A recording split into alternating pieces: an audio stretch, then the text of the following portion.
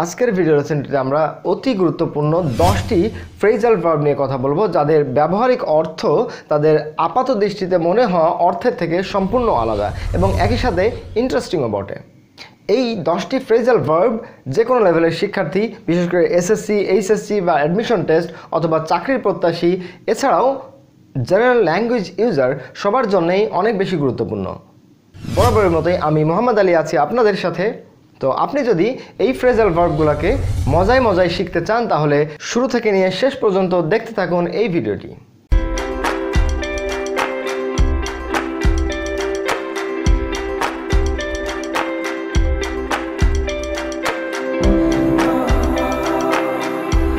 শিক্ষার্থী বন্ধুরা, আমাদের মূল লেসনটিতে যাওয়ার আগে আপনাদেরকে একটি বিষয় জানিয়ে রাখতে চাই, তা হচ্ছে আমাদের আগের ভিডিও লেসনটিতে আমরা ফ্রেজাল ভার্ব এবং প্রিপোজিশনাল ভার্ব এই দুই ধরনের ভার্ব নিয়ে একটি কম্পারেটিভ অ্যানালিসিস করেছিলাম, কম্পারেটিভ আলোচনা করেছিলাম এবং তাতে ফ্রেজাল ভার্ব নিয়ে বিস্তারিত আলোচনা ছিল।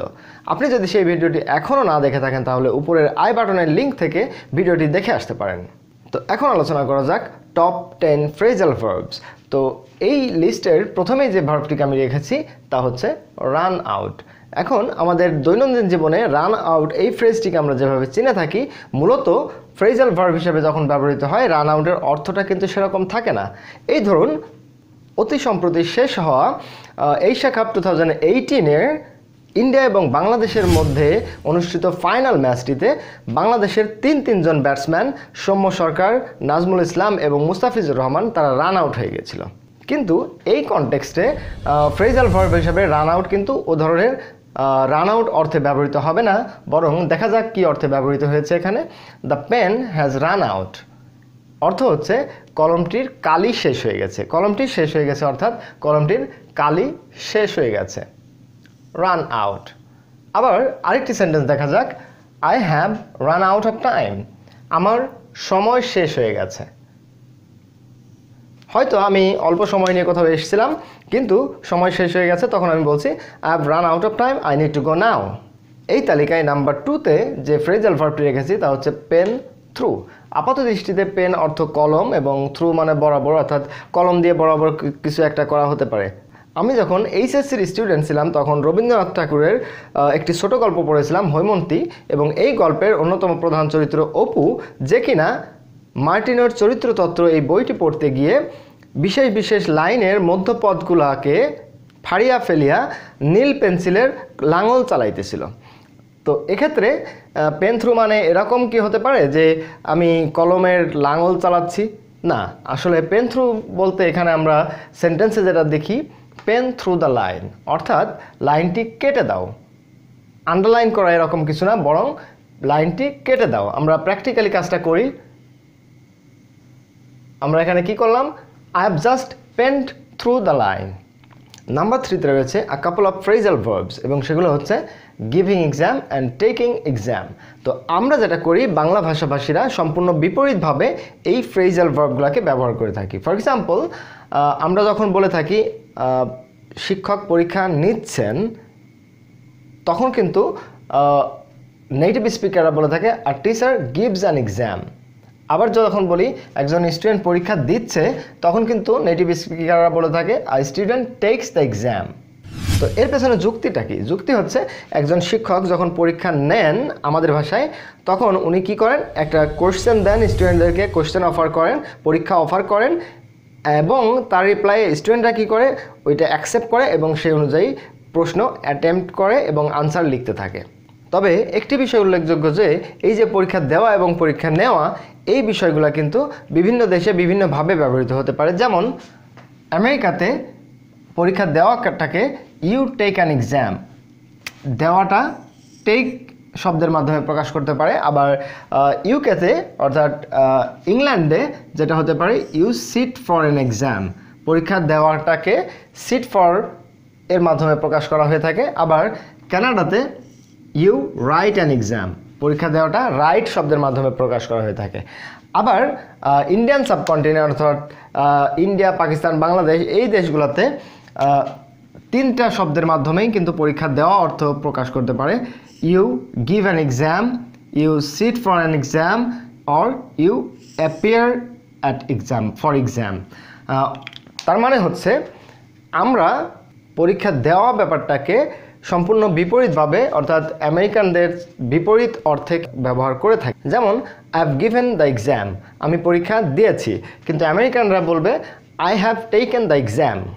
নাম্বার 4 যে ফ্রেজাল ভার্বটি রয়েছে তা হচ্ছে টেক আফটার। আমরা যদি এই ফ্রেজাল ভার্বটাকে শাব্দিক অর্থে নেই তাহলে কিন্তু ব্যাপারটা এরকম হতে পারে, টেক মানে নেওয়া, আফটার মানে পরে, অর্থাৎ পরে নেওয়া, কিন্তু মোটেই সেরকম ব্যবহার হয় না ফ্রেজাল ভার্ব হিসেবে যখন বাক্যে ব্যবহার হয়। যেমন এখানে দেখা যাক, the girl tax after her mother. এখানে অর্থ দাঁড়াচ্ছে মেয়েটি তার মায়ের মতো দেখতে, মায়ের মতো অনুরূপ দেখতে। অর্থাৎ টেক আফটার যখন বাক্যে ব্যবহৃত হয় তখন তা কোনো একজনের চেহারা, আকৃতি, আচার আচরণ বা ভালো লাগা মন্দ লাগা বৈশিষ্ট্যসমূহ এটা একজনের সাথে আরেকজনের তুলনা করা বোঝায়। আরও একটি সেন্টেন্স দেখা যাক, she tax after me with her love for animals. অর্থাৎ পশুদের প্রতি ভালোবাসার ক্ষেত্রে সে আমার মতোই, অর্থাৎ এই যে তার পছন্দ অপছন্দের বিষয়ে আমার সাথে তার তুলনা করা হয়েছে। সো দিস টেকস আফটার মানে হচ্ছে অনুরূপ হওয়া। এরপরে যে ভার্বটি আছে ফ্রেজাল ভার্ব সেটা হচ্ছে পুট আপ উইথ। এখন পুট আপ উইথ তিনটা শব্দ মিলে একটা ফ্রেজাল ভার্ব। এখন এইটার শাব্দিক অর্থ করতে গেলে সেটা আমরা নির্দিষ্ট কোনো অর্থ হয়তো পাবো না, সেক্ষেত্রে সেন্টেন্সে দেখা যাক কীভাবে ব্যবহৃত হয়েছে। শি ইজ সো ইনডিসিপ্লিনড, সে খুবই অনিয়মতান্ত্রিক। I don't know how she puts up with him, আমি জানি না সে কিভাবে, অর্থাৎ মেয়েটি কিভাবে তার সাথে মানিয়ে চলে অথবা কিভাবে তাকে সহ্য করে। এখন পুট আপ উইথ এই ফ্রেজাল ভার্বটি অর্থ দেয় ইংরেজি বাক্যে কাউকে সহ্য করা, কাউকে মানিয়ে চলা। এই তালিকায় পরের যে ফ্রেজাল ভার্ব সেটি হচ্ছে গিভ ইন।